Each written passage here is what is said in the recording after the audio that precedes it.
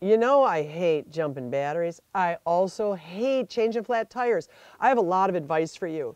Have run flat tires. Carry spare tire in a can, inflator. Have an inflator kit. Have a portable generator. Have roadside assistance. Have a phone. You don't want to change this tire. But you know what? I've changed a lot of flat tires in my time, and it's very good for your soul. So I'm going to take a hit for the team. Right now, I'm going to change a flat tire. It's not really flat. We're going to pretend it's flat to show you how it's done. I'm going to be filthy when this is over, I guarantee it, but I'm cute right now, right? All right, first thing you need is your owner's manual because you have to figure out how to do everything. This owner's manual tells you put the emergency flashers on, open the hood to let other motorists know you're disabled. If anyone's in the car with you, get them out of the car and have them in a safe place by the side of the road where they can't be hit by a car. One more thing, if you have a car with a manual transmission, put it in first gear or reverse. That will engage the gears so the car won't roll. You also want to block the tires. Now I thought the spare tire was going to be right here under this panel. Oh, it's not. It's outside, underneath, held up by something. I can't figure this out. There are a million parts. There are these parts. There is this part, which was sort of randomly floating in this bag. There was this, and it has just taken me 10 minutes to get all those parts out. This is why you want to do this in advance. Okay, let's just cut to the place where the tire comes down. Okay, so I figured it out. Here's the Rube Goldberg operation.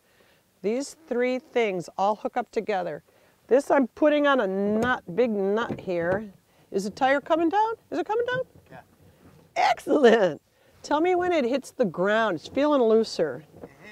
This is, okay, back up here. Look up here now.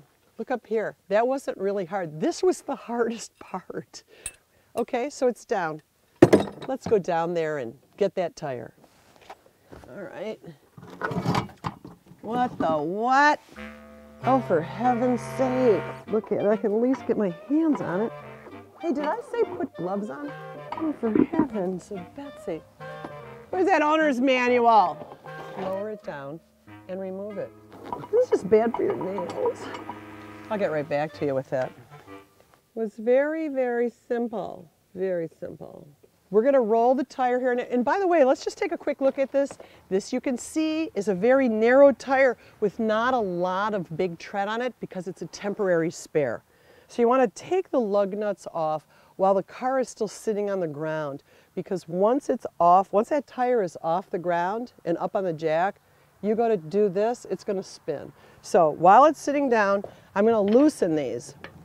There is every reason to believe that I won't be able to do this. This one came off, all right. They're put on at the factory with a torque wrench, all right. And if it's really tough, be careful this doesn't just fling up in your face. There we go. And remember, this is supposed to be a flat tire. So a flat tire will look like it's off the ground, but you won't be able to fit the new tire in because the new tire will have a lot of air. So you want to clear the ground. You don't want to put your hands under there. You don't want to put your feet under there. And you want everybody to steer clear. You definitely don't want anybody standing in front of the car. You don't want anybody sitting in front of you looking, because if this jack takes off, it's going to hurt them. So we're ready to take the lug nuts off. We're just going to get these, oh, I'm going the wrong way, sorry. Whoop. All right, this takes a minute. So why don't you go get a glass of water, pour yourself a nice glass of white wine, and come back in a minute. Hi, welcome back to the show. All right, last one. Look at my position. First of all, you want all these together. You want all your lug nuts together in one place. This position will allow you to reach in, wiggle this off onto the ground, and then roll it aside. There it is. Now, you want to wheel your other tire into position. Once again, this is a temporary spare. You want to basically not go over 50 miles an hour, and you want to go straight to a dealer and get your tire fixed and get this off.